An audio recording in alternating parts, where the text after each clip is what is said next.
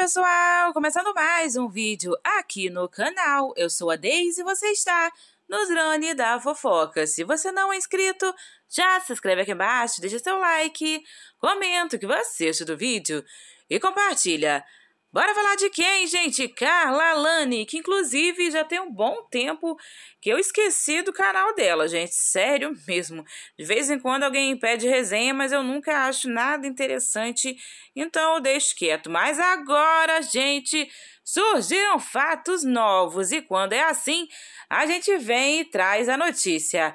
Karla Lany voltou com o ex. Aquele ex, gente, que primeiro era o príncipe encantado e depois virou um sapo, gente, isso mesmo.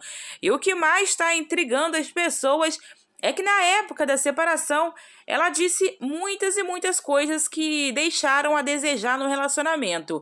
E uma dessas coisas foi aí, como ele tratava os filhos dela, em especial o menino, dando a entender, gente, que, bom, a relação dos dois não era nada boa e que isso, foi um dos motivos que levou ela a terminar com o tal César.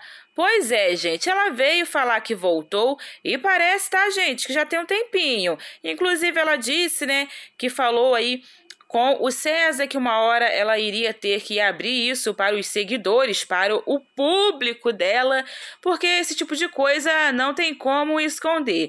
E que também, da mesma forma que ela veio falar sobre o término, ela também veio falar que decidiu dar mais uma chance para o pai da Cecília.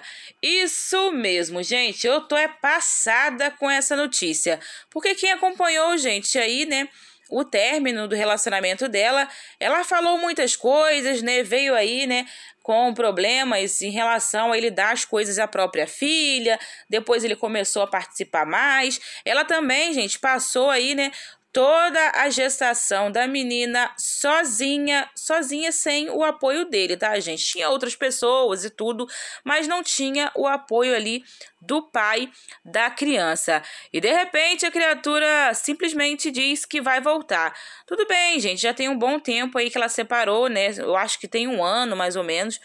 Mas, gente, o que intrigou mesmo as pessoas, na época foi ela ter falado que ele implicava muito com os filhos dela. E nesse vídeo também ela disse que conversou muito com ele e que também não houve traição, um motivo muito grande para eles continuarem separados, que decidiu, tentar criar aí a bebezinha com o pai do lado.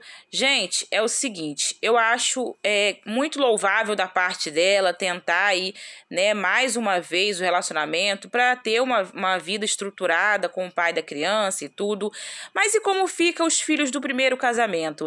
Será que ele vai conseguir, aí criá-los? Porque sim, ainda são crianças, precisam, aí de uma boa educação, de uma boa relação aí, com o padrasto. Gente, é muito importante, as mães solos se atentarem a isso, sobre quem coloca dentro de casa. Não é somente, achar que deve aí ter um novo relacionamento, a felicidade. É claro, isso a gente sabe que uma mulher que tem filhos não precisa se anular, em nenhum relacionamento. Mas, gente, é muito importante, ver essa questão, porque se não se dá bem com os filhos dela, isso é um sinal de alerta muito grande, Mas fazer o quê, gente? O homem deve ter a pica da galáxias, porque não é possível ela ter feito tanta coisa, ter falado tanta coisa desse homem e de repente aí, decidir voltar e achar vantagem ainda. Eu tô passada.